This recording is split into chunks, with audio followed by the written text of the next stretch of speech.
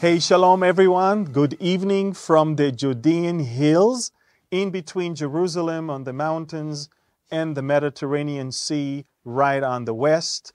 We are in a beautiful location, a place called Yad Hashmona, where only Jewish believers and non-Jewish believers, but believers in Yeshua lives. And we are here to celebrate with you one of the most important events in the calendar of the Jewish people. I want to welcome all of you to our Zoom conversation or event here.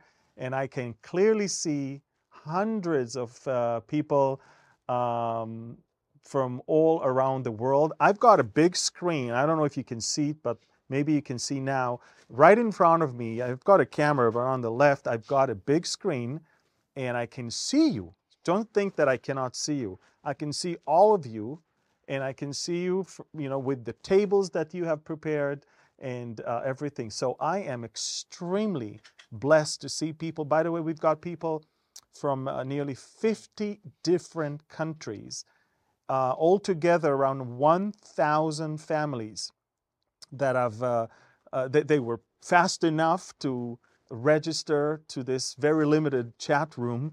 But we are also live on Facebook and YouTube right now. And for those of you that are watching us on Facebook and on YouTube, a very warm welcome, although it's quite freezing here.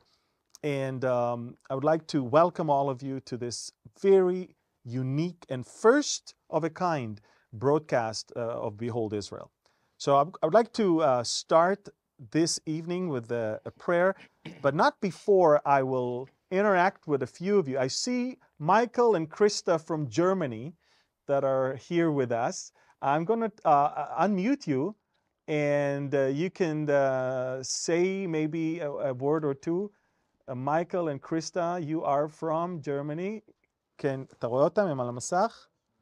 Yeah. Wow. And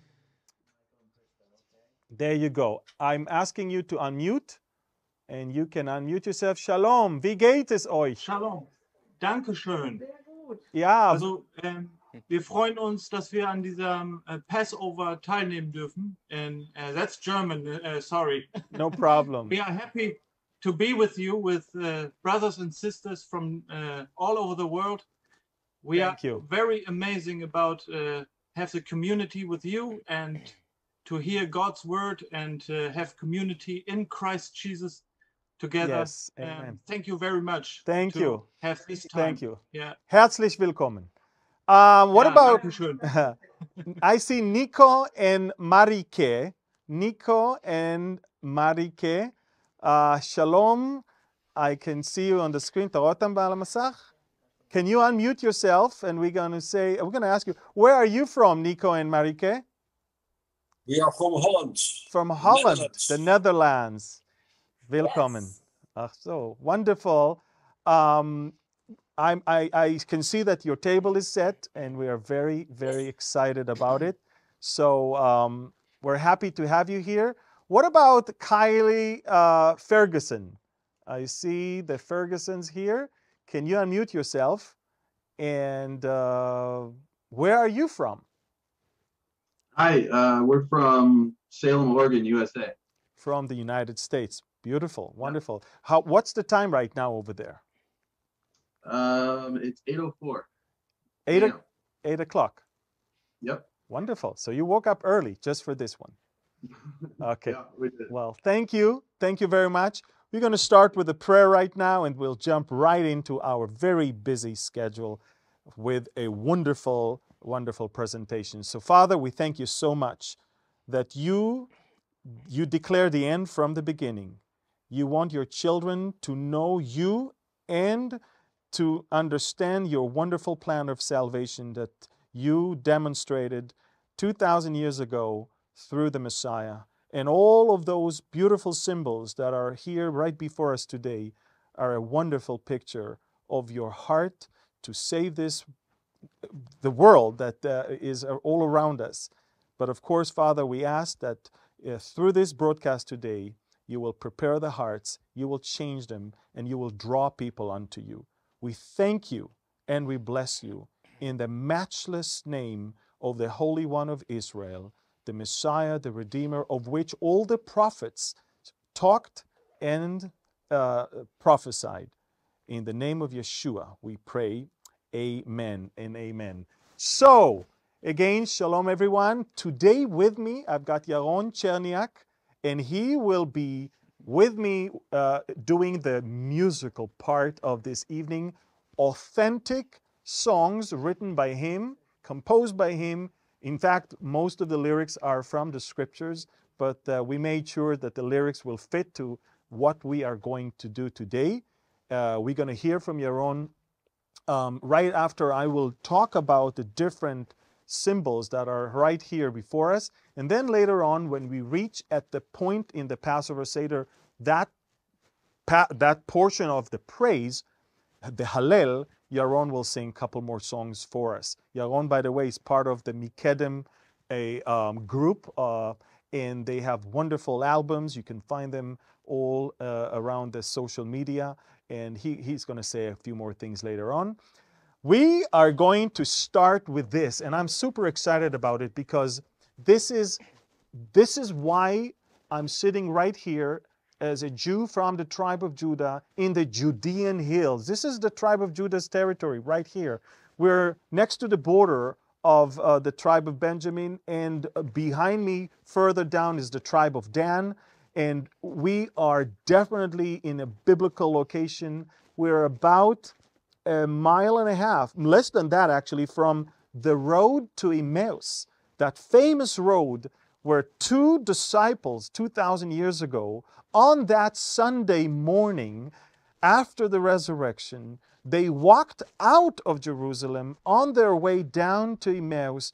They were confused, they were angry, they were sad, and they were very frustrated. All their hopes for a reigning Messiah that will put an end to the Roman Empire and rule and reign from Jerusalem came tumbling down, basically. All they watched is a terrible picture of a crucified person that was taken later on into a tomb, and they heard the rumor that the tomb on Sunday morning was already empty. They did not understand. They did not comprehend. They had no understanding. And then, of course, as they were walking on that road, Jesus appeared, the resurrected Lord. And he asked them, what are those things that you talk about and you are so sad? And they said, what things? And of course, he said, the things that you talk about. And they started telling him how much they were hoping that Jesus would be that Messiah that they, had in mind. And then he said to them, "O foolish ones, and slow of heart, to believe that which the prophets have said." And starting with Moses and Psalms and the prophets, he expounded everything that is concerning him. And that is the beautiful thing. What happened here 2,000 years ago, just behind me, is the revelation of the Messiah in the Old Testament to two confused, angry, frustrated, and helpless and hopeless disciples. And of course, once they saw him there, once they understood him there, they were so amazed, and they changed in a way that same night, they turned around and they walked back to Jerusalem. That road was a road of victory, of hope, of future, and of great joy. And this is why we're here. Now, it's interesting because in the book of Romans, when Paul wrote to that church in Rome, he's never been to Rome at the point, and he writes them 16 packed chapters with unbelievable truths. And then he reached the last few verses of the last chapter, and he says, "Now to him who is able to establish you according to my gospel and the preaching of Jesus Christ, according to the revelation of the mystery kept secret since the world began, but now made manifest, and by the prophetic scriptures made known to all nations according to the commandment of the everlasting God for obedience to the faith. To that God, to him alone, wise, be glory through Jesus Christ forever. Amen. So we can clearly see the Messiah was a mystery until that moment. It was a mystery that was kept a secret and hidden from every person, to the Jews and to the Gentiles alike. Although the scriptures were there, they didn't see him. And once he opened it, and those two disciples realized that's him, everything changed. And this is exactly why 2,000 years later, just on the same road, I can sit here, look straight to a camera, and speak to the nations all around the world. Hundreds of you, or families that are right now on this Zoom call, and thousands that are on Facebook and YouTube are watching right now. That which God meant for you to watch and understand. And that is why I call it the Messiah in the Passover Seder. So why don't we start? First of all, I want you to understand that in the Bible it says in Colossians chapter 2, verses 16 and 17, let no one judge you in food or in drink or regarding a festival or a new moon or Sabbath, which are what? A shadow of things to come, but the substance is the Messiah. He says everything that you see here, every single holiday, festival, Sabbath, new moon, everything is just a shadow, but the substance is the Messiah. And this is why in Luke, when we read about how the Messiah came with his disciples, but the Bible says in Luke chapter 22 and verse 14, when the hour had come, he sat down, and the 12 apostles were with him. And then he said to them, with fervent desire, I have desired to eat this Passover with you before I suffer. For I say to you, I will no longer eat of it until it is fulfilled in the kingdom of God. Jesus is telling the disciples, everything that we're about to do is going to be fulfilled in the kingdom of God. In other words, do not make these things the important thing. These are just a shadow. I am the substance. And, throughout the scriptures, he tried to tell them that quite a few times. I'm looking at in John chapter 6, when he told everyone something that was very hard for them to digest. He said to them in verse 47, he said, surely, most assuredly I say to you, he who believes in me has everlasting life. I am the bread of life. Your fathers ate the manna in the wilderness and are dead. This is the bread which comes down from heaven, that one may eat of it and not die. I am the living bread which come down from heaven. If anyone eats of this bread, he will live forever. And the bread that I shall give is my flesh, which I shall give for the life of the world. He started talking about his body that has to be broken, his flesh that has to be offered already in the very beginning. He started talking and giving them a message that was so hard for them. And the Bible says, after he said all of that, and look at this. He said, here it is. In verse 60, therefore many of his disciples, when they heard that, said, this is a hard saying. Who can understand it? And of course, many people we know just left. And he was left with only those who were willing to hear. This evening is called the Passover Seder. Seder in Hebrew is a word that is basically order. There's no mess here. There's an order here. There's no mess. When God created this world, we create the mess. We bring so much chaos, instability, because of our sinful nature. When he created this world, it was good. It was very good.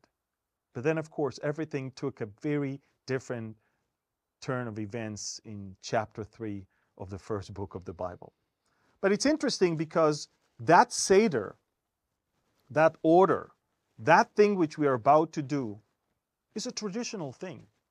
We don't really read in the Old Testament of everything that is on this table today. We hear of the matzah bread, the unleavened bread, the Passover sacrifice, and we hear about the bitter herbs. These are the three things that we know the scriptures commanded the people of Israel to be able to eat every Passover as they remember those days that they left Egypt and how God, with his outstretched hand, brought them from the land of bondage and slavery into that amazing, amazing freedom. The Bible says in Exodus chapter 12, verses 7 and 8, they shall take some of the blood and put it in the two doorposts and on the lintel of their houses where they eat it. And then they shall eat the flesh of that on that night, roasted in fire, with unleavened bread, and with bitter herbs they shall eat it. These are the three things that we're commanded to eat.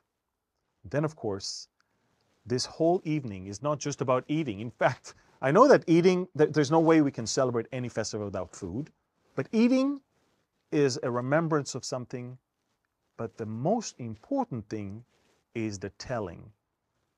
And telling is Haggadah, lehagid, to tell. That's why we call the booklet that consists, has all the order of the Seder, we call it Haggadah. And it includes, of course, all this story and all the things that we need to do in order to remember it. The Bible says in Exodus chapter 13, verse 8, you shall tell your son in that day, saying, this is done because of what the Lord did for me when I came up from Egypt. For every Jew in the history, there is that commandment to tell his son and his children, basically, this was done to me when I came from Egypt. Interesting. The first generation went through the wilderness, of course. Most of the generation passed before they entered the land, if you remember that. Everyone from age 20 and above. But we know that that was supposed to be remembered for generations. Here we are, almost 3,500 years later, and we're still celebrating the same thing. But thankfully, today, we can see the shadow and we can believe in the substance. Now, it has to be very clear that in that telling section, we don't only read the story, but we also we sing praise songs. And that is known as the Hallel. These are Psalm 113 to Psalm 118. And Passover is also the only festival which the Hallel is said at night. Normally in the temple, in the other festivals, they used to do the Hallel, the praise, during the day. The story, it's interesting as we read in Deuteronomy 26, you shall answer and say before the Lord your God, my father was a Syrian about to perish, and he went down to Egypt and dwelt there, and few in number, and there he became a nation. That's, of course, Abraham, and mighty and populous. But the Egyptians mistreated us, afflicted us, and laid hard bondage on us. And then we cried out to the Lord God of our fathers, the God of our fathers. And the Lord heard our voice and looked on our affliction and our labor and our oppression. So the Lord brought us out of Egypt with a mighty hand and with an outstretched arm, with great terror and with signs and wonders. That's what we're going to do. That's what we've been doing for the last 3,500 years. We're telling our children, we're telling our offsprings, that God of our fathers is a God that is keeping his promises, and is a God that is hearing the prayers, and is a God that is not forgetting his nation Israel. The Bible says, I am God and I do not change. Therefore, you are not consumed, or sons of Jacob. He is God. He cannot change. And that's why the nation of Israel is still here. I'm here. Yaron is here. We're two Jewish people that represent tonight before you the nation of Israel that is still alive. Here we are. 73 years ago, the nation was reestablished here, back in the land, back on the map. We're celebrating independence in just a few weeks. And here we are. The God of Israel once again shows to the whole world that he is a God that fulfills his promises. Now, as I said, there is that book called Haggadah. It's a collection of things that from the last, I guess, 1,500 years or so. In the time of Jesus, we do not know about that specific book in existence. We know that Jesus told his disciples that he is longing to eat the Passover. He didn't talk about all the rest of the things. But of course, we know that when we examine what they did that evening, we know that they followed a specific ceremony that much of it is still being done today. Now, I would like to continue and show you a certain number of things here on this beautiful Passover plate. We've got the shank bones, we've got the roasted egg, we've got bitter herbs, we've got charoset, which is the mixture that is reminding us of mud for the mud bricks. And of course, we've got the matzah bread, we've got wine, we've got salt water, and as you can see, every single thing that is here is a reflection of either the Messiah himself or that which he has done. And the shank bone. The shank bone, as we all know, look, every Jewish group has its own shank bone. Some are putting smaller ones, some are putting bigger ones, some will show you. I mean, I brought this little thing here. Don't laugh at me. I'm here in the middle of nowhere, and I'm not in the house. But I want to tell you, the shank bone is, of course, a symbol of the Passover lamb that was sacrificed on that evening. And of course, remember, they ate from its flesh, and the bone just left. Now, today, there is no temple in Jerusalem. The Jewish people cannot sacrifice the Passover lamb and eat of it. Therefore, what we have here is just the bone itself, the shank bone. And if you remember, first of all, this bone is not broken, which is super important.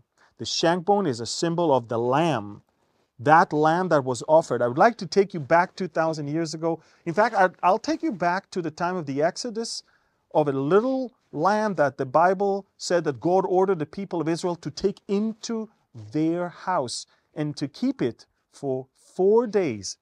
4 days, I believe, they inspected it and they made sure that it is unblemished. And of course, on that was on the 10th day of the month. On the 14th day of the month, they had to kill it and use that blood to sprinkle it on the doorposts of their house. The Lord did not say to the angel that was about to kill the firstborns, look for the Jews and see where they are and pass over their house. The instruction was very clear. Pass over the house of those that have the blood sprinkled on their doorposts. And that is important. The only way we can have judgment passed over us, the only way we can not go through the wrath of God, the judgment of God, is when we apply the blood of that innocent lamb on the doorposts of our hearts. And it's interesting because during that night, I'm thinking about it. What if the Egyptians would have overheard the instructions that Moses gave to his people? You know, I believe that every Egyptian family that would have applied blood from that precious lamb on their doorposts, their firstborns would be spared. But we know, again, it's not about affiliation. It's not about the blood that runs through your own veins. It's not about, which ethnic groups you were born to. It's about the blood of an innocent lamb, not yours, but that which died for you, that which was the door for you to come out of slavery into, or bondage into his wonderful light and freedom. And of course, the Bible says in 1 Corinthians chapter 5, in the latter part of verse 7, therefore, he says, purge out the old leaven, and yet you may be a new lump, since truly are unleavened. And then he says, for indeed, Christ, the Messiah, Christos, our Passover, was sacrificed for us. The Bible says, and this was written by an ultra-Orthodox Pharisee. This is written by someone who persecuted the church. This was written by someone who thought that anyone who believes in Yeshua in those days is a heretic. And yet when the scales fell down and the veil was lifted and he could have his eyes open up, he understood, okay, now finally understand what this whole meaning of Passover is. Now I know who was the true Passover. Christ, our Passover, was sacrificed for us. That Passover lamb, the Lamb of God, that one that John, when he saw him approaching him in the river Jordan, said, behold, the Lamb of God that takes away the sins of the world. That same Passover lamb, he had to die. He had to die for us. There is no way for the Messiah to reign and rule in Jerusalem before he sacrificed himself, before he offered himself. That's why those disciples were so confused. I mean, a mile and a half from here, two people who saw Jesus for the last 3 years, who walked with him, celebrated with him, watched his miracles, saw everything he said at the money time when he offered himself. And he died on that cross and then was crucified and resurrected on the third day. And they knew that the tomb is empty, still didn't get it. But then, of course, when he opened their eyes to understand him in the scriptures, when their eyes were open, they truly understood he had to die because he was the Passover. Exodus 12:5 says, your lamb, these are the instructions, your lamb shall be without blemish, a year-old male. You can take it from the sheep or from the goats. And in 1 Peter we know, see, that's the shadow, and we look at the substance. In 1 Peter it says, but with the precious blood of Christ as of a lamb without blemish and without spot. 1 Peter chapter 1 verse 19. He fulfilled every criteria. Exodus 12:46 says, in one house it shall be eaten. You shall not carry any of the flesh outside the house, nor shall you break one of its bones. So this was offered for you. Don't break any of his bones. He has to be unblemished. And in John 19, verse 33, it says, when they came to Jesus and saw that he was already dead, those Roman soldiers, they did not break his legs. Normally to expedite death because of the holidays, so they can obviously bury him before that great Sabbath comes, they did not have to break any of his bones. And that is what the shank bone is all about. It's not broken, and it's there to understand the flesh that was given to us, and of course the bones that were supposed to be of a perfect lamb that were not broken. Then we have bitter herbs. In fact, I want you to look at the options that we have. We have in the bitter herbs, we have lettuce, which is a little bitter when you eat it all by itself. And we've got the radish. Now, we've got the radish that has some beets in it, so that's why it's red, as you can clearly see here. Because trust me, when you eat the radish all by itself, man, oh man, it is not going to end well. And so the Jewish people are mixing it with some beets, and that's why it's a little red, as you can see. That's red radish. But the idea of the bitter herbs, of course, is to remind us of that slavery we were taken out of, the misery, the suffering, the weeping, the crying. Of course, bitter herbs, not only that they are bitter, but radish brings tears to your eyes when you eat it. And the Bible says in Matthew chapter 26, verses 37 and 38, he took with him Peter and the two sons of Zebedee, and he began to be sorrowful and deeply distressed. And he said to them, "My soul is exceedingly sorrowful, even to death. Stay here and watch with me." Not only that, those elements on the plate spoke of the bitterness and the agony and the slavery and the stress that the Hebrew slaves were in Egypt, but even throughout the first century when Messiah Jesus was on that day, hours before his crucifixion, he felt that very, very well. And, then we move to this amazing thing. I want you to take a look at this matzah bread, okay? This is an unleavened bread. Take a look at it. It has stripes on it, look at it, and it has holes in it. Now, the Jewish people today mistakenly think that bread is the problem. They mistakenly think actually that flour is the problem. Actually, we don't serve anything with flour right now because we think that flour is the problem. But honestly, the flour has never been the problem. The people of Israel had flour. They had water. The thing that they could not use was, of course, it was the seor,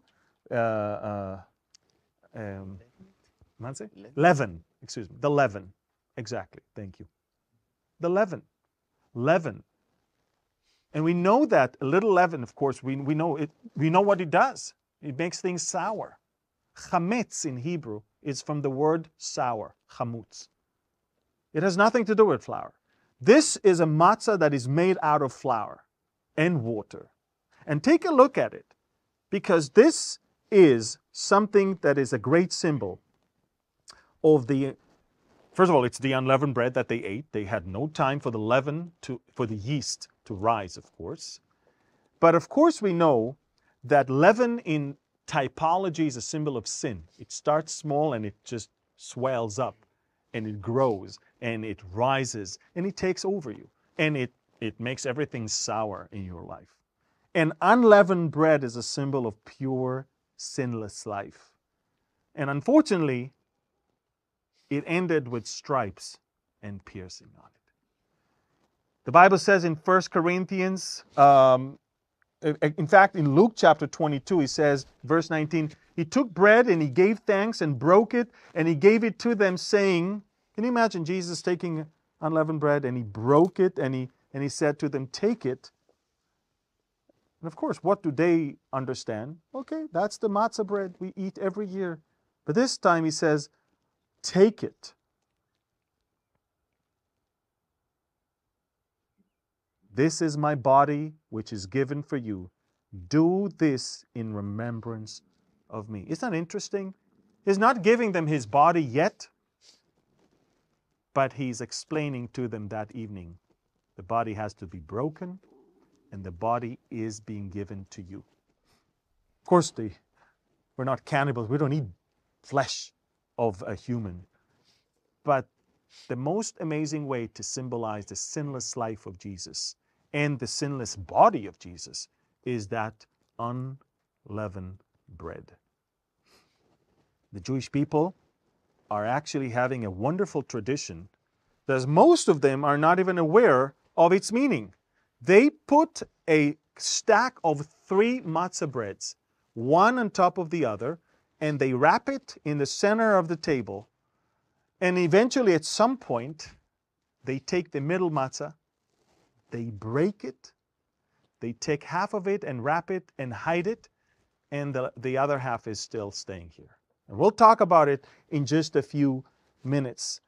That's what the matzah bread is all about. Remember one thing. The Bible says that when the Messiah will come back, the Bible says in the book of Zechariah, chapter 12, Zechariah chapter 12, Zechariah in Hebrew, it says the following thing, and I will say it maybe also in Hebrew, and he says, ושפכתי על בית דוד ועל יושבי ירושלים רוח רן ותחנונים, והביטו אליי את אשר דקרו, וספדו עליו כמספד על היחיד. And I will read it now in English. I'll pour on the house of David and on the inhabitants of Jerusalem the spirit of grace and supplication. Then they will look on me whom they pierced. Yes, they will mourn for him as one mourns for his only son. Who is that only begotten son? Who is the one that was pierced on our behalf? Who is the one that this matzah bread is a symbol of his body? And those piercings that you see here, all these holes in that matzah bread, are a great reminder, not only of what happened 2,000 years ago, but on the fact that based on that which happened 2,000 years ago, they will recognize him when he will return. This is the prophet Zechariah.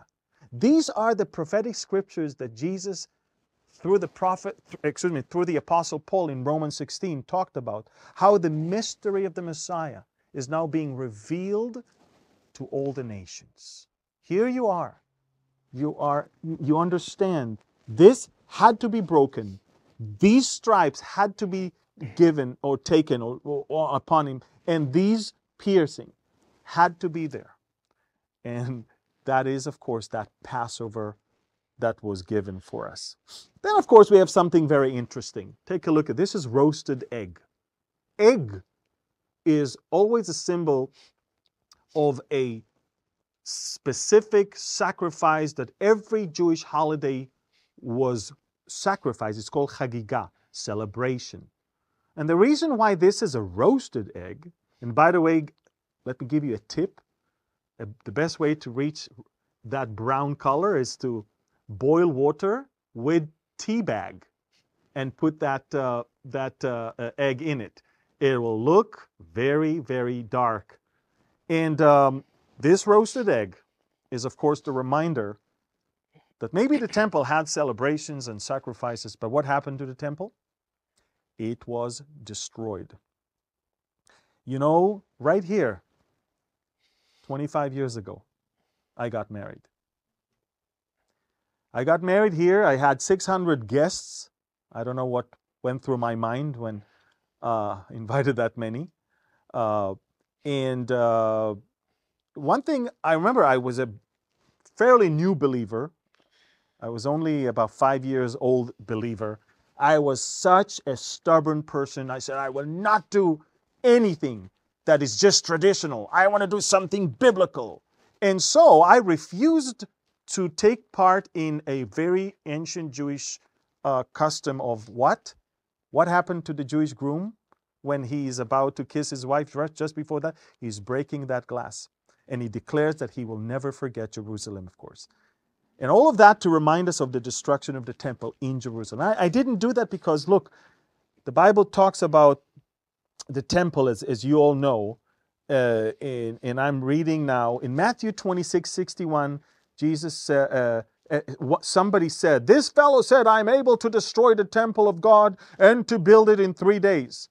Of course, referring to the fact that he's going to die and resurrect on the third day.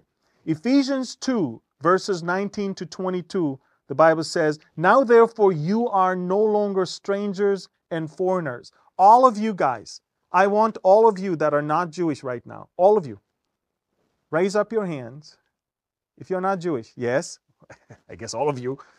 And now I want you to understand, I'm talking to you right now. It says, you are no longer, you're listening to me, you are no longer strangers and foreigners, but fellow citizens with the saints and members of the household of God, having been built on what? the foundations of the apostles and the prophets. Look, the scriptures, the apostles and the prophets. Not on experience, not on some situation, not on some modern days people that come and say things that come to their mind. We are built on the foundation of the apostles and the prophets, those who wrote the Gospels, those who wrote the epistles, and the prophets. Remember, Paul wrote to the Romans, he said that manifestation of that mystery of the Messiah is of course him when he came, and the scriptures of the prophets, the prophetic scriptures. And the Bible says, having been built on the foundation of the apostles and the prophets, Jesus Christ, Yeshua HaMashiach himself, being the chief cornerstone, in him everything stands. You take away the chief cornerstone, boom, everything collapses. In whom the whole building, being joined together, grows into a holy temple in the Lord. Holy temple in the Lord. You see, the temple in Jerusalem may have been destroyed, but we are together today. Not only that our body is the temple of the Holy Spirit, we together, built together. We build together a whole building, joined together into a holy temple in the Lord, in whom you also are being built together for a dwelling place of God in the Spirit. That which was old was broken. We are now new creation, and we are the temple of the Holy Spirit. Then take a look. We've got the parsley. This is an amazing thing, guys. This parsley is a reminder first of the hyssop that the children of Israel dipped in the blood of the Lamb and they sprinkled on the two doorposts so the angel will recognize them. But also it is a reminder of Moses' staff that hit the Red Sea as the Red Sea parted. And in order to do that, what we do, we dip the parsley in a little bowl of salty waters. Water with salt. Now why? Water with salt not only reminds us of tears, but also reminds us of the waters of the Red Sea. So here we are, ladies and gentlemen.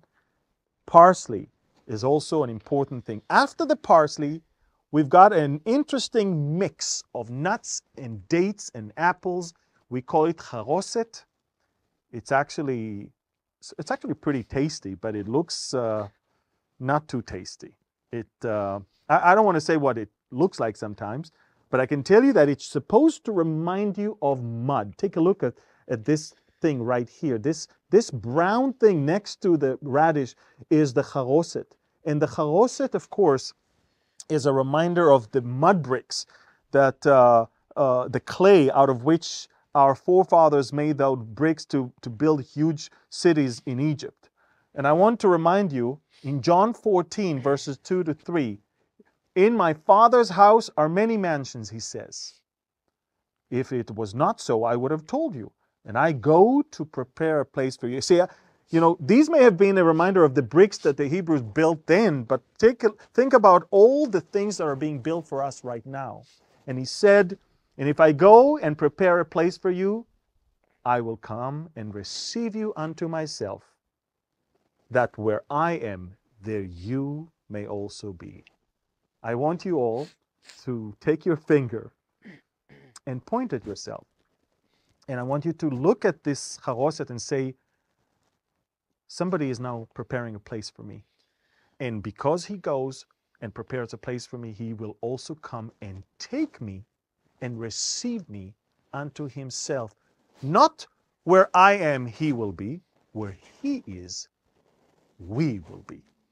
That's, of course, the picture of the rapture of our church. And then, of course, 1 Peter 2, 4, and 5, coming to him as a living stone, rejected indeed by men, but chosen by God and precious. You also, as living stones, are being built up a spiritual house, a holy priesthood, to offer up spiritual sacrifices acceptable to God through our Messiah. Then, take a look. This is wine. This is, I guess, sweetened red wine. I'm not promoting alcohol right now. I'm just telling you, there are 4 cups of wine that we consume. I'm not going to drink 4 cups of wine tonight, or else I'm going to have to need an ambulance to take me out of here by the end of this evening. I have very low tolerance to alcohol to begin with, but I just need you to understand that these 4 cups of wine are a reminder of 4-fold things that God did to Israel in Egypt, according to Exodus 6, verses 6 and 7. And I'm reading, "Therefore say to the children of Israel, I am the Lord." And then he says, "I will bring you out from under the burden of the Egyptians. I will rescue you from their bondage. I will redeem you with an outstretched arm and with great judgment. And then I will take you as my people and be your God." 4 things. And remember, there is the redemption in the second, the judgment in the third, and of course to take us in the fourth. And the reason why I'm saying that is because when the Passover came and Jesus sat with his disciples, he took the first one. We know that he gave them the second one, but then the third one, from some strange reason, he did not take with them. He went to the Garden of Gethsemane to take it all by himself. That was the cup that he said, if it's possible, take that cup from me. That's the cup of judgment that he had to take upon himself alone for us. The first cup, of course, we know is the cup of rescue from Egypt. 1 Peter 2:9 says, "You are a chosen generation, royal priesthood, holy nation, his own special people, that you may proclaim the praise of him who called you out of darkness into his marvelous light." He took you, rescued you. The second cup, of course, we see Matthew 1:21, and she will bring forth a son, and you shall call his name Yeshua, for he will save his people from their sins. Yoshia michatotem. Isaiah 35 says in verse 4, "Say to those who are fearful-hearted, be strong, do not fear. Behold, your God will come with a vengeance, with a recompense of God, and he will come and save you." You see that saving is there. The third cup, remember, the cup of judgment. Titus chapter 2:14, "He gave himself for us, that he might redeem us from every lawless deed and purify for himself his own people, zealous for good works." And of course, the fourth cup is John chapter 14:3, "And if I go and prepare a place for you, I will come again and receive you to myself." And of course, there we're going to drink that fourth cup in that beautiful, beautiful time. This is the moment, ladies and gentlemen, where we are going to stop. And just before we start our Passover itself, Yaron Cherniak is going to sing to us his first song. Yaron, can you tell us a little bit about what you're going to sing and what is it that you're using to sing it with? Sure. So first of all, thank you for inviting me to be part of this special moment. And, this feast is so rich with, meanings and symbols and songs as well. And the verses I chose to start with are from Hosea 6, verse 1 to 3. And the reason I chose those verses is that they have a very fundamental ingredient that we see throughout the Bible, which is returning back to God, returning back to the Lord. This is something we see as a very fundamental and basic part of the biblical narrative.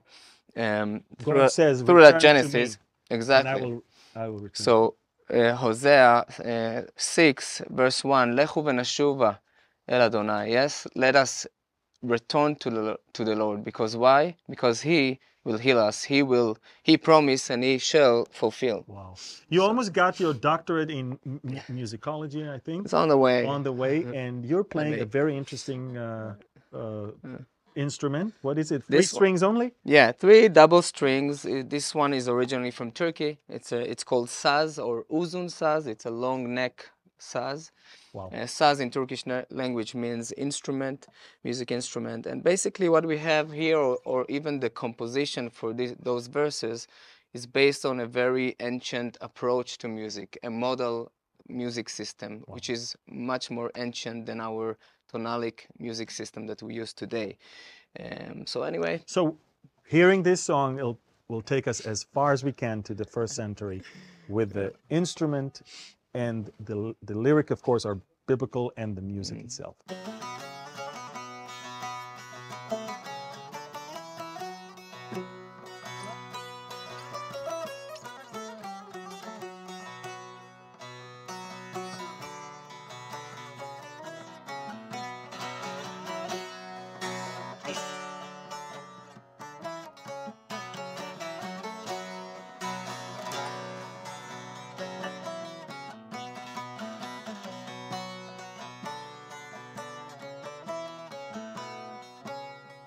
לכו ונשובה אל אדוני, לכו ונשובה אל אדוני, לכו ונשובה אל אדוני, לכו ונשובה אל אדוני.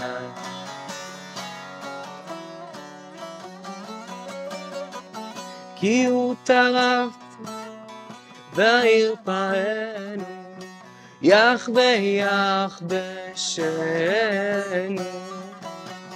כי הוא טרף וירפאנו, יחווה יחבשנו,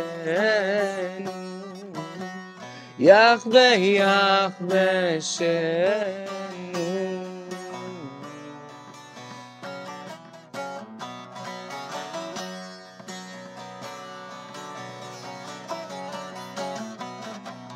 לכו ונשובה אל אדוני, לכו ונשובה אל אדוני, לכו ונשובה אל אדוני, לכו ונשובה אל אדוני.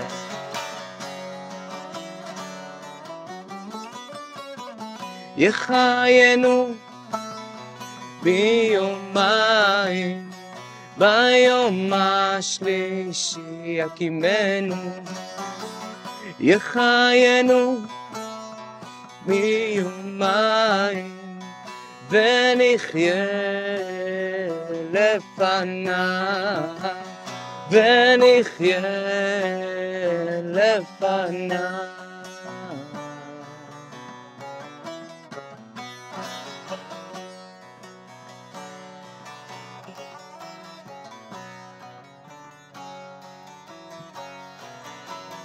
ונדע נרדפה לדעת את אדוני, ונדע נרדפה לדעת את אדוני, ונדע נרדפה לדעת את אדוני, ונדע נרדפה לדעת את אדוני.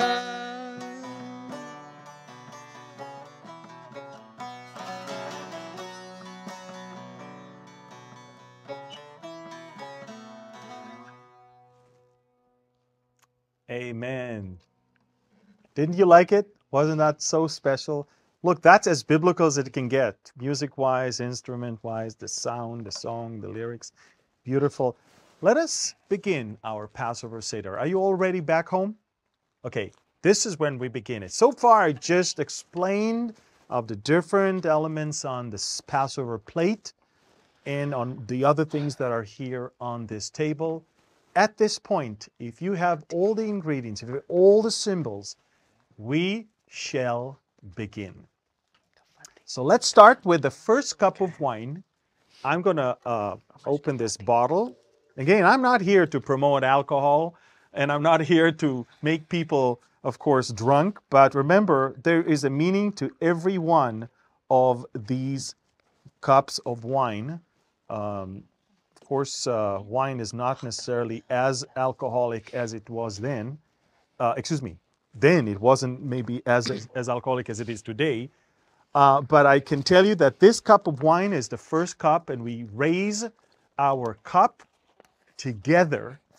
And we are saying the traditional blessing, Baruch atah Adonai Eloheinu melech haolam, boreh pri hagefen, which we say, blessed are you, Adonai, our Lord, the Creator, the King of the universe, who created the fruit of the vine.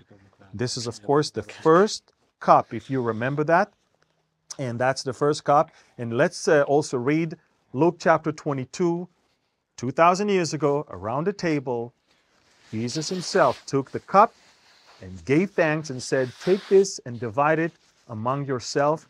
For I say to you, I will not drink of the fruit of the vine until the kingdom of God comes." And then Mark 14:23 says, "Then he took the cup, and when he had given thanks," just what we just did, "he gave it to them, and they all drank from it." Let's drink from the first cup.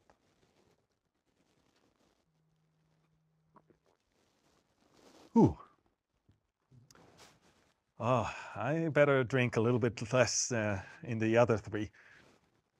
Yeah, that was the first cup. This is the point, ladies and gentlemen, where we are doing something very, very interesting. That's the point where normally we are washing hands according to the order of the Passover. And by the way, guys, if you have not received our PDF file of the Messiah in the Passover Seder, where we explain everything, you can always email to us to info@beholdisrael.org, and we would love to send it to you personally, and where everything is being explained. The next thing we're going to do is the parsley. As you can clearly see, the parsley, we dip the parsley in salt water. Remember, we need to at least have three things in order to complete Passover. It's the Passover, the Passover sacrifice, which we don't have, and we have bitter herbs and the matzah bread. So now what we do, we take the parsley and we are blessing. Blessed are you, Lord, the God, King of the universe, the creator of the fruit of the earth, not the fruit of the vine, pri ha'adamah. And what we're going to do now, we are going to dip this parsley in the salt water, and we will eat it. That's our portion of bitter herbs right now.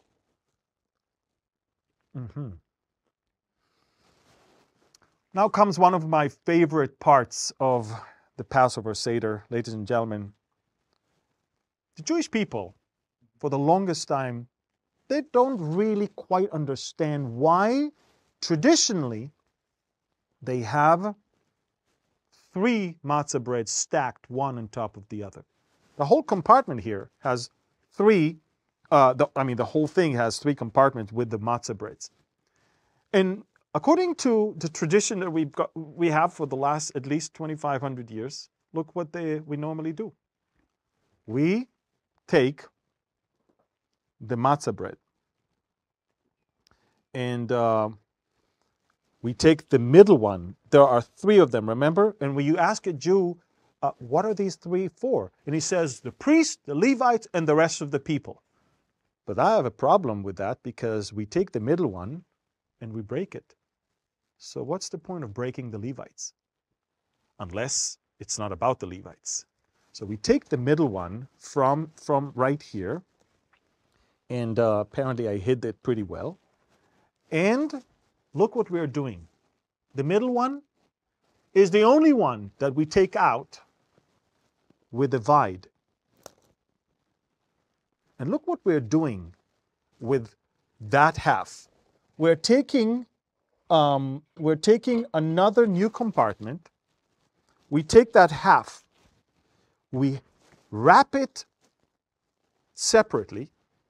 It's called afikoman, and we hide it in the house somewhere. Later on, the kids will have to run. We don't have egg hunting. We have afikoman hunting. And they have to find it. But the reason why I think it's beautiful is when you look at God the Father, God the Son, and God the Holy Spirit, the only one that had to have his body broken is, of course, the Messiah, the Son. And the interesting thing is that half of him is revealed to those who receive him, and he is still hidden from his own people. Most of the Jewish people around the world and in this land do not know him. They have not yet found him. The Bible says, we just read in Zechariah, eventually when he comes back, they will see him whom they pierced. But it takes a birth from above, as Jesus said to Nicodemus in John chapter 3. You must be born again, born from above. And Nicodemus says, how can that be? Should I go to my mother's womb? And Jesus said, you are a teacher in Israel and you don't know that? Salvation is not by affiliation. You know, you have to, everyone is born of the water, but you also have to be born from the Spirit. And when a Jew finds his Messiah, that's when he finds that treasure for which you get reward, the afikoman. And so, it is normally being kept away from the rest of the family until the end of the evening. And the children, of course, are, that's the funnest part for them. I would like to read to you about that part. Romans 11:11 says, look, I say then, have the Israel stumbled that they should fall? Certainly not. Through their fall to provoke them to jealousy, salvation has come to the Gentiles. I want to see a huge smile on your face right now. Because salvation came to you. And now through the fact that you've been saved, you need to provoke them to jealousy. It's not about religion, it's about relationship. Romans 11:25 says, for I do not desire, brethren, that you should be ignorant of this mystery, lest you should be wise in your own opinion, that blindness in part has happened to Israel until the fullness of the Gentiles has come in. I think it's amazing. All of you now, the thousands of Gentiles that are watching it right now live, you're fulfilling an amazing prophecy. The fullness of the Gentile has to come in. There's a set number, we don't know, but there's a set time, and there is a set way, and there are people that eventually, from among the Gentiles, that once they hear the gospel and they respond to it and they're being saved, they're fulfilling that times of the Gentiles. And the Bible says that when that is going to come in, be fulfilled, this is when all Israel eventually will be saved. But unfortunately, as we already heard and know from our last production, Israel and the tribulation, those 7 years of tribulation that the prophet Daniel speaks of in chapter 9, that last week, the one that the prophet Jeremiah calls it Tsarfati Yaakov, Jacob's trouble, the one that the prophet Daniel in chapter 12 says, it's a time unlike any other time since the nation of Israel was formed. But then they shall be saved out of it. And then Daniel says, all those whose name is written in the book. Now, after we divided the matzah, we can clearly see there is a point where we recite. This is the part where we talk to the children. We ask them questions, they ask questions, we answer their questions, such as, why is this night different from any other night? All the children are singing, Manishtana halayla hazeh mikol haleilot. Why is this night different from any other night?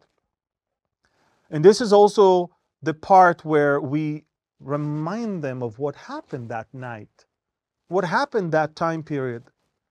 And we do some amazing, amazing things, such as we sing songs with them, such as we read Psalms with them, We have the duty to thank, Psalm 113, Psalm 114.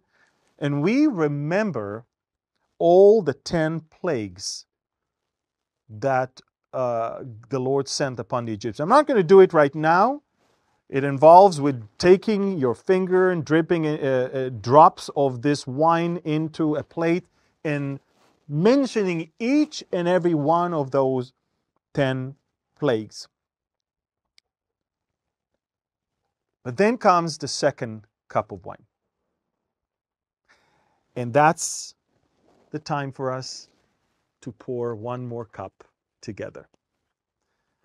Don't overdo it, or else by the end of this evening, you're going to talk nonsense. This is the time we remember. If you remember, this is about a cup that was not taken by Jesus. This is a cup that was ignored during the Last Supper. And why do we know that? Because the next cup that the New Testament is talking about is the cup after supper, which is the cup that eventually he instituted with the Lord's Supper. He took the first cup and divided between them. But then the second cup, from some strange reason, the cup of judgment, the judgment that originally we talked about that should have come upon the Egyptians and did come, the judgment, this was not part of that Passover Seder that Jesus had with his disciples. He didn't want them to take the judgment because that's why he came. Isaiah chapter 53, the chapter that changed my life, talked about the fact that the Lord put on him the chastisements of us all. All of us have gone astray, each and every one of us, to his own way. And the Lord put on him everything. He bore our sins. He took the judgment upon himself. You know, we read in Luke chapter 4, and we can clearly see, he came to Nazareth where he had been brought up. And as his custom was, he went into the synagogue on the Sabbath day and stood up to read. And he was handed the book of the prophet Isaiah.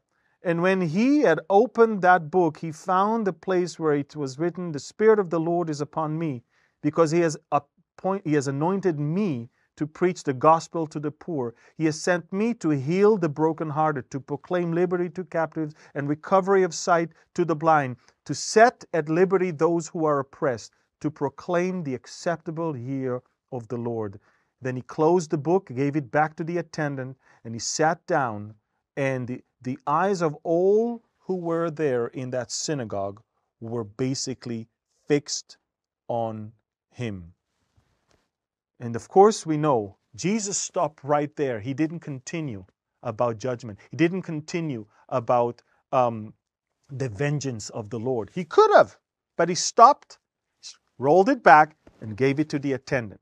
Because the first coming of the Messiah is not to judge the world, but to save the world. And that is why he needed to take that second cup all by himself, all alone, by the Garden of Gethsemane. The cup of judgment. It may have not been a real cup of wine, but it was the judgment. And it was so heavy, and it was so stressful, that hematidrosis happened to him. That point where blood comes out of your pores and falls on the floor, because the heaviness of this whole, the sins of the world were on him. He said, "Father, if it's possible, take that cup from me. Not my will, though, but your will be done." He almost like he knew there is no other way, or else he would have taken it. There has to be judgment. There has to be price. There has to be sacrifice on behalf of all of those sins that were committed by all of us. Were committed in the past, are committed, and will ever be committed. And of course, he took it upon himself. And this is why we do not see how the second cup, the cup of judgment, was taken in that Seder 2,000 years ago. And it's very interesting, because then we move to the point in the Hebrew Passover where we call it to wash, washing. This is an interesting thing. At this point, not only that he stunned them by not even sharing the cup of judgment, but at this point, Jesus is doing something very unusual. John chapter 13 recorded that and says, Jesus, knowing that the Father had given all things into his hands, and that he had come from God and was going to God, rose from supper, laid aside his garments, took a towel. Now, I've got this modern days towel. I'm not sure what that towel looked like then, but I know that he girded himself with that towel. He tied it right unto him. And look what he did. The Bible says he poured water into the basin. I'm pouring water into the basin. And I'm thinking to myself, okay, this is where probably, they're going to wash hands, face, or something. But look what he's doing. The Bible says, after he poured the water into the basin, he began to wash the disciples' feet and to wipe them with the towel with which he was girded. And he went all the way from the very one next to him, which were on one side John, whom Jesus loved, and on the other side Judas. And then he moved on all the way, and Peter was the last one, which, by the way, bothered him. But we know he was the last one because they were not sitting like we do. They were reclining on a triclinium, on a U-shaped low table, and they were all on mattresses. And we know that Peter and John were having eye connection because John was the last on this side next to Jesus, and Peter was the last on the other side. And Jesus went through all the disciples washing their feet, and he reached Peter, and Peter, that very, very proud Galilean Jew, he said to him the following thing: "You shall never wash my feet." In other words, hey, you're the Messiah, you're the king. You didn't wash my feet. That's not for you. And Jesus said, he answered him, "If I do not wash you, you have no part with me." And when Peter heard that, knowing that Jesus is everything in his life, Peter said to him, Peter answered and said, "Lord, not only my feet, but also my hands and my head." That's everything.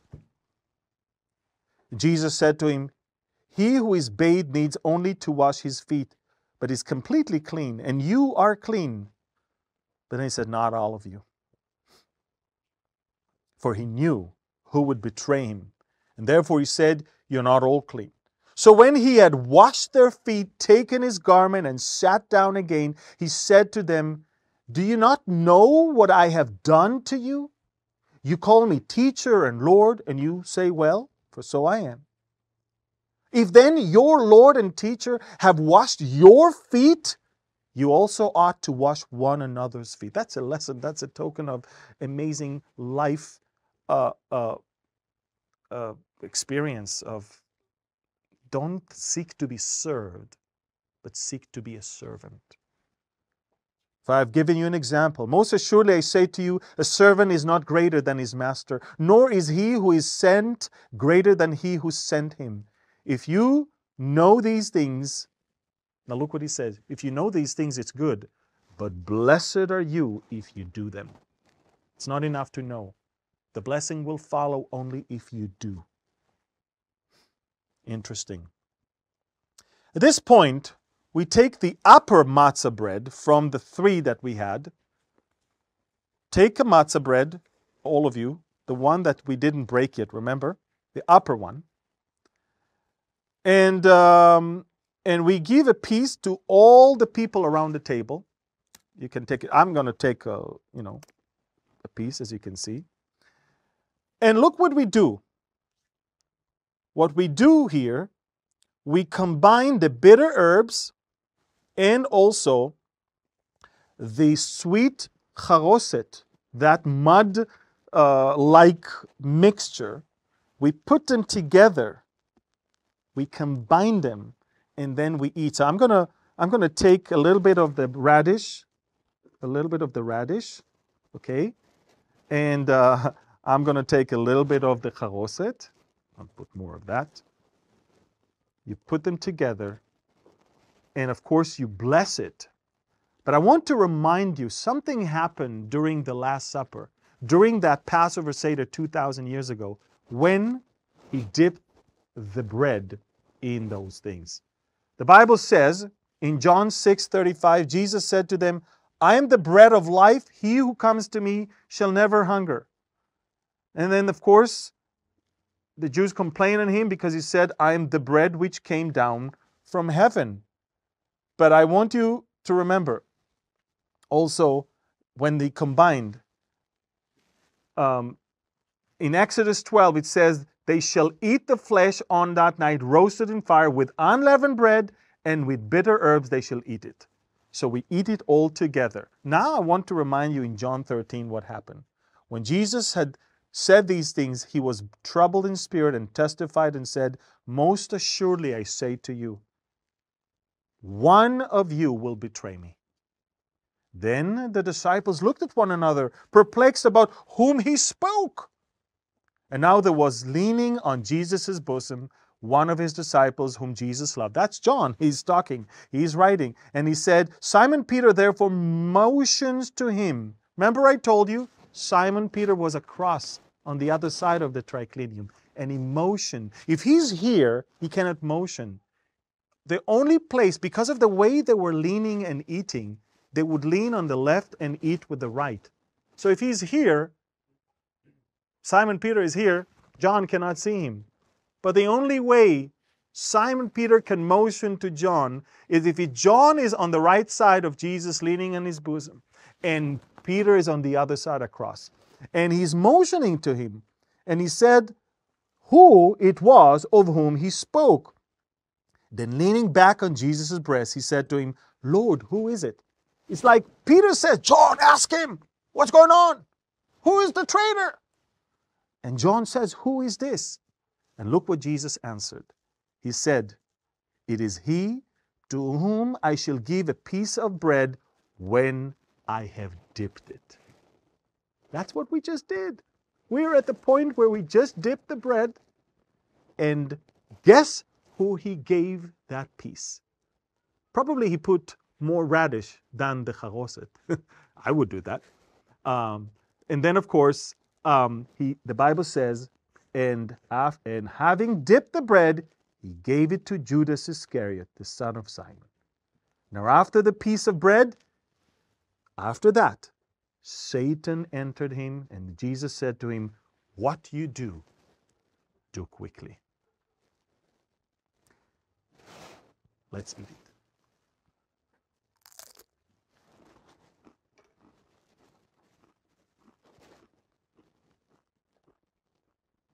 I should have never put so much radish on mine. I'm almost passing out. Okay. Lord, help me. Now comes the hidden piece, ladies and gentlemen. The hidden piece. But before that, this is the point where the Israelis and all the Jews around the world are happy. You know why? This is the point where we all eat our meal. Every family who cooked whatever it is now serving the food to the table. And we eat, and we eat, and we eat, and we eat. And we eat so much that we get to the point where we can hardly function and complete the rest of the Passover Seder. After the meal, we see that the children are looking for the hidden piece. And I would remind you, John 6:35, Jesus said to them, I'm the bread of life. He who comes to me shall never hunger, and who believes in me shall never thirst. If you find me, you'll have everlasting life. Finding the Messiah. who had no sin, who had stripes, who had piercing, who broke his body for us, who gave himself for us, so we will have salvation. Finding him gives us eternal life, of course. And then comes the third cup. Remember, we skipped the second cup? The third cup is the cup of redemption, the cup of salvation. The third cup is the one that he took after supper. And I'm going to read to you a portion of scriptures that many of you have heard almost every week. First, I'm going to read it to you from Luke 22, but then, of course, 1 Corinthians 11. And as we do that, I want you to understand what we do here in light of him. Luke 22, 14 to 20. Then the hour had come. He sat down and the 12 apostles with him. Then he said to them, with fervent desire, I've desired to eat this Passover with you before I suffer. He said, for I say to you, I will no longer eat of it until it is fulfilled in the kingdom of God. Then he took that cup, gave thanks, and said to them, take this and divide it. For I say to you, I will not drink of the fruit of the vine until the kingdom of God. Then he took the bread and gave thanks and broke it and gave it to them, saying, this is my body, which is given to you. Do it as remembrance of me. Likewise, he took the cup after supper. See, the first cup was divided, given to them. But then he took the cup after supper, saying, this cup, the third cup, the cup of redemption, the cup of salvation, is the new covenant in my blood. I have to shed my blood. I am the one of whom Isaiah 53 spoke, and I am now giving you a new covenant of which Jeremiah chapter 31 speaks. Brit Chadashah, new covenant, which is shed for you. So that's why in 1 Corinthians, when Paul is writing to the Corinthians, he writes and says, for I received from the Lord that which I also delivered to you, that the Lord Jesus, on the same night in which he was betrayed, he took bread, and when he had given thanks, he broke it, and he said to them, take, eat, this is my body which is broken for you. Do it as in remembrance of me. Then the same manner he took the cup after supper, the third cup, saying, this cup is the new covenant in my blood. Do this as often as you drink it in remembrance. The only time Jesus said, I want you to keep doing something in remembrance of me, is this. For as often as you eat this bread and drink this cup, you proclaim not only that the Lord's death, but also until he comes. There is the remembrance of the price that was paid for us and the expectation for his return. So in our households right now, maybe Israel is having a matzah bread and a cup of wine. But this, from a Seder meal, has become for us right now a way to remember the price that was paid, the blood that was shed, the body that was broken. Do that in remembrance of me. So we are, in a sense, partaking communion right now, remembering the price that was paid for us. Let's take the bread, eat it.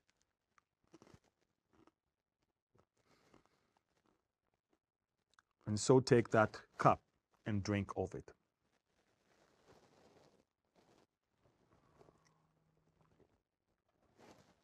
As you can see, communion is not a Christian thing that was invented in Christianity. It is something that was absolutely taken from every Jewish home on Passover. He didn't bring a new thing.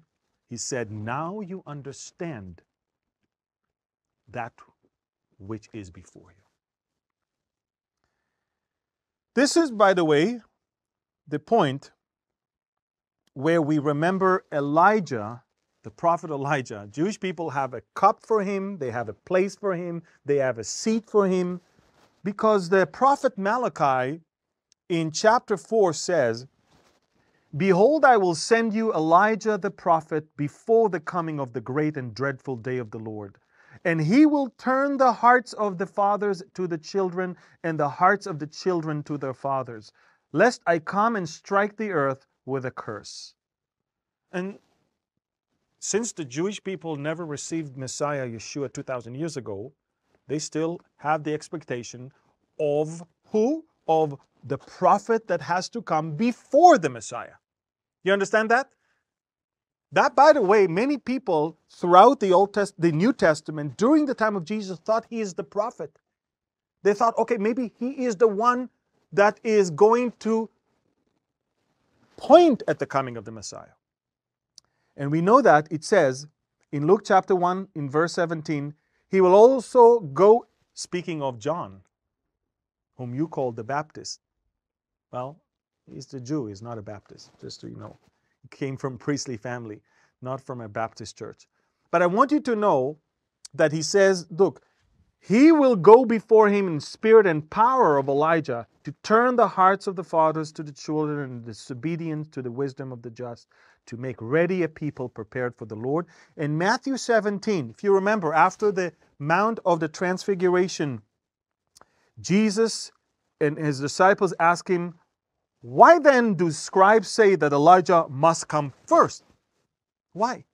And Jesus said, he answered and said to them, "Indeed, Elijah is coming first and will restore all things. But I say to you, Elijah has come already, and they did not know him, but did to him whatever they wished. Likewise, the Son of Man's also about to suffer at their hands." We can see not only that they misunderstood and did not recognize that John came in the spirit of Elijah, but of course later on, because they didn't recognize that who said, "Prepare the way for the Lord," they missed the visitation. And of course, they have definitely missed the Lord. The Bible says that the fourth cup is, of course, the cup of blessing. This is for generations the blessing that we always say next year in Jerusalem. But of course, we are already having Jerusalem. This is where we normally read Isaiah 66. "For thus says the Lord," verses 12 to 13, "Thus says the Lord, behold, I will extend peace to her like a river, and the glory of the Gentiles like a flowing stream. Then you shall feed on her side, you shall be carried, and be dandled on her knee, as one whom his mother comforts. So I will comfort you, and you shall be comforted in Jerusalem." Jerusalem is where not only he was crucified, this is where God is going to restore all things. This is where he will bring back the Messiah to have 1,000 years millennial kingdom. And eventually the new city will be called the New Jerusalem as well. At this point, I'm going to call Yaron again. We reached the point where this is almost the conclusion, where we sing praises. I didn't want you to drink from the fourth cup. You can actually drink from it if you want, but some of you are already kind of moving from right side to another. But this is the point where we all at the house drink the fourth cup. We bless and drink it. And we move to the latter part, which is Hallel, the praise. And we know one thing which is quite interesting. In Matthew 26, verse 30, you would think that hours before Jesus was crucified, the last thing he would want to do is sing praises. But the Bible says, when they had sung a hymn, they went out to the Mount of Olives, all of them, including Jesus. From that upper room on Mount Zion of today in Jerusalem, they went down to the Kidron and went up to the Mount of Olives, to that area of Gethsemane, after they had sung a hymn. Remember the Hallel, Psalms 113 through Psalm 118. Yaron, you have, to the best of my knowledge, a song that fits exactly that portion of scripture. Exactly. So we're gonna sing Psalm 114. When Israel came out of Egypt, Jacob from a people of foreign land or tongue, Judah became God's sanctuary, Israel his dominion. And it's amazing because one of like the most like the verses that I really like in this chapter is that the mountains leaped like rams, the hills like lambs. Why was it sea that you fled? Why, Jordan, did you turn back? Why, mountains, did you leap like rams? You hills like lambs. Tremble, earth, at the presence of the Lord. And as we are here in the midst of these Judean mountains, and it's just a very special moment to sing this Guys, chapter. So we are right on the hills of the mountains of the tribe of Judah, a few miles away from Jerusalem. Emmaus is below us.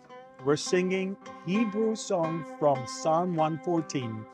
This is another instrument that I haven't seen. yeah, this one called oud. Oud. An oud. It's very familiar with like Kurdish music, Turkish, Arabic, all sort of cultures are using this, and also in Jewish tradition as well. I see. From Eastern. All right. Perfect. Psalm 114. Oh yeah.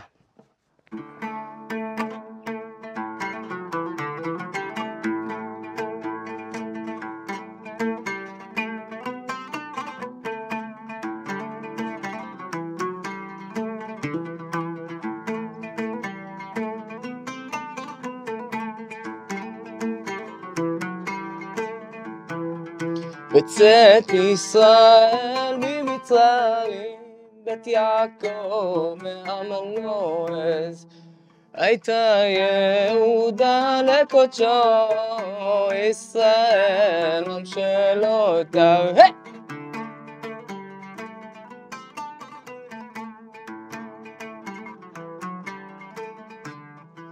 הימה וינוס הירדן ייסוב לאחור, הערים רקדו חנים, גבעות כבני צאן. You can clap back home.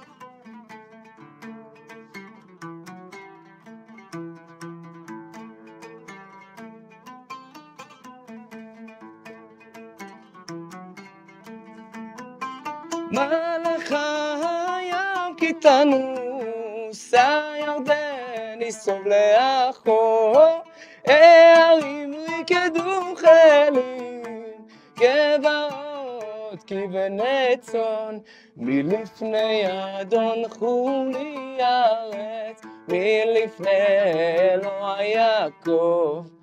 ההופכי עצוע גמיים, חלמיש למעיינו מים.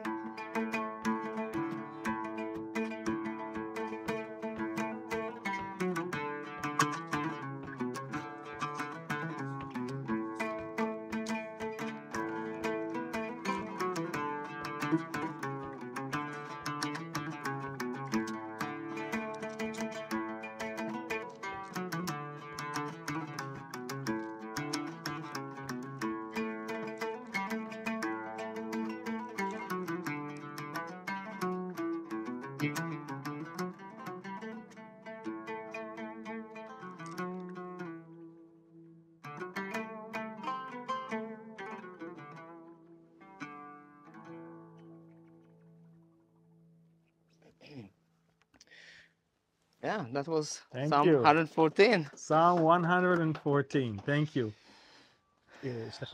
כן? Yeah.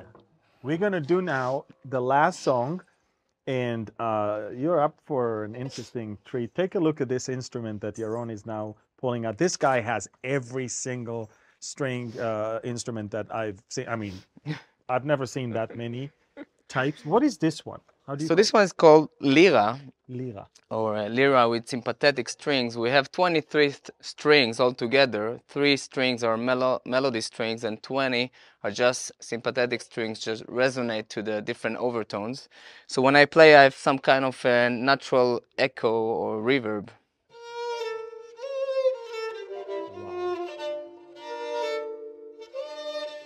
And of course, lira is mentioned in the Bible. harp and lyre, or harp and lyre. Back in the days, 4,000 years ago, there is lyres that been found in Iraq. Actually, Mesopotamia. in Mesopotamia, in Ur Kasdim, Wow. and they found like a 4,000 years old lyre. It was totally different. It was not a bow instrument, more like a strumming instrument. But over the years, it changed and developed into a bow instrument, Wow. which has the same name. Now I'm trying to think if when David played on the lyre, was it it's without a bow? Was So it was without a bow. It's mainly with like strumming with some kind of Yeah. plectrum. Yeah. While he was holding the strings with his fingers and opened the string he want to vibrate. He opened the finger. He put the finger away from the string, and while he is see. strumming. So then you have the rhythm of the right hand and the melody of the string, of course. All right, so you do it your way, he did it his way. Let's hear it. So- This is another new song. That psalm is Psalm 116. Wow. Maybe you can read Psalm the first verse. 116. Remember, it's a psalm that is part of the Hallel, and this is where the cup of salvation is mentioned. That third cup, if you're the cup that he took with them, and I'm reading to you. It says,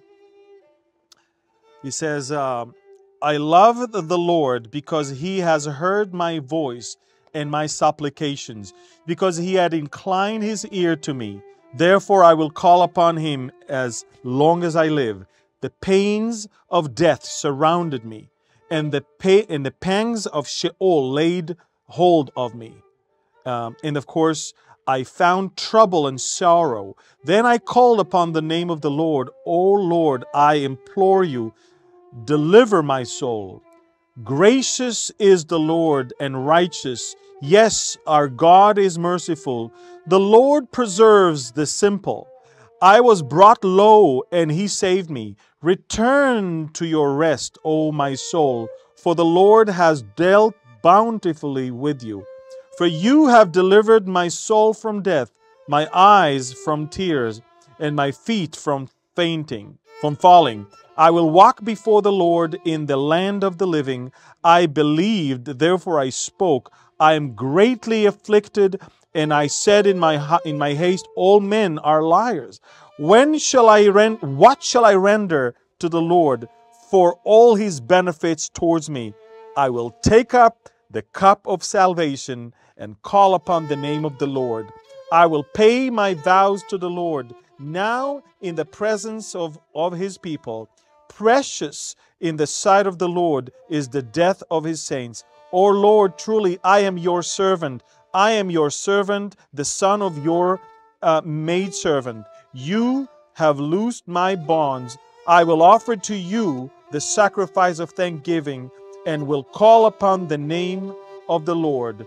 I will pay my vows to the Lord now in the presence of his people, in the courts of the Lord's house, in the midst of you, O Jerusalem. Praise the Lord.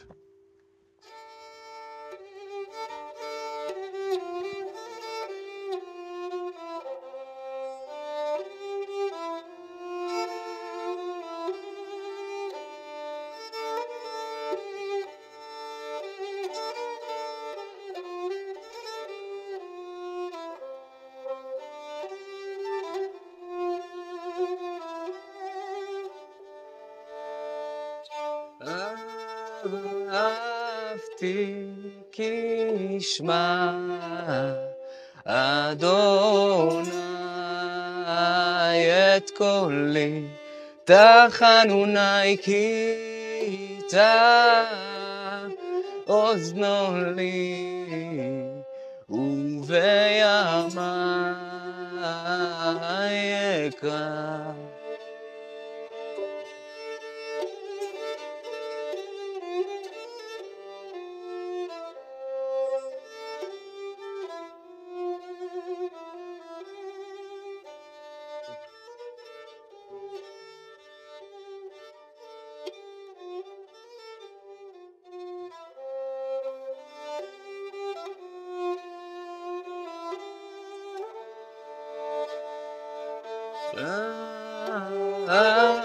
אותי כי ישמע אדוני את קולי תחנוני כי אתה אוזנו לי ובימי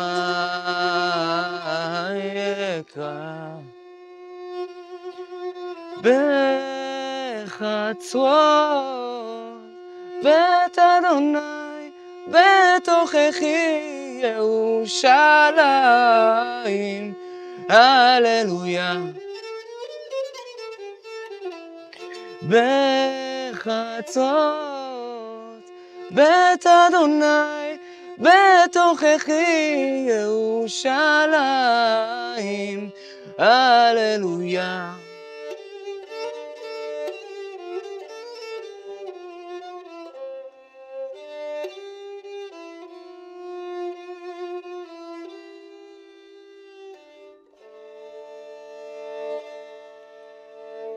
Thank you, Yaron. Folks, the last part of the Passover Seder it's called accepted, which means we brought the offering to the Lord, we brought the sacrifice, or we participated in what He wanted us to do. But thankfully, these are the shadow, and tonight we remember the substance as well. And I believe it is accepted. I believe this is what He wants. He is not into religion, He is into relationship. The Lord does not desire in any sacrifice when there is no obedience first.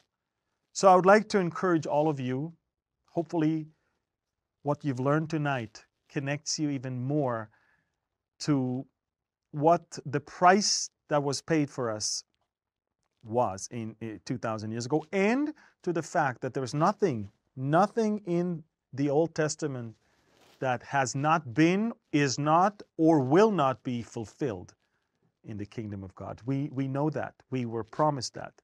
And we can clearly see that God loved the world, that He gave His only begotten Son, that he whosoever believed in Him will not perish, but he will have eternal life. Father, I thank You for this amazing, beautiful way to see the shadow but remember the substance. And we ask now that You will help us taking this amazing truth that we've learned today and share it with others so their eyes will be open to understand the wonders of Your word. We thank You for this evening. We thank You for the symbols. But again, we thank You even more so for the substance. We thank You that You love the world so much. We ask, Father, that You will walk before us and that we will continue to occupy until You come.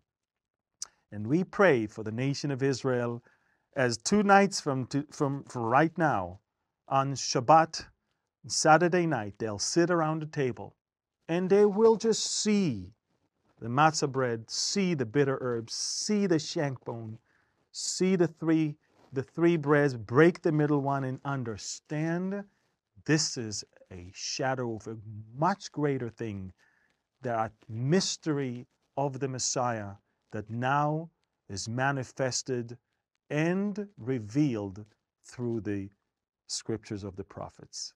We ask that You will open their eyes to see their Messiah through all of this. We pray for Israel. We pray for the nation of Israel that is right now in so much uncertainty, the political chaos. We ask Your interference, Your presence, Your guidance. We thank You for Your wonderful plans, and we thank You that You are God. You do not change, and therefore the children of Jacob are not consumed. We thank You and we bless You in the name of the Holy One of Israel, the Lamb of God, but the Lion of the tribe of Judah, the Prince of Peace, Emmanuel, in the name of Yeshua, our salvation, we pray. And all of God's people say, Amen. We're going to unmute all of you right now, so all of you simultaneously can say shalom and happy Passover. Happy Passover. God bless you. Shalom. And see you next time. Shalom. Bye-bye. Yeah.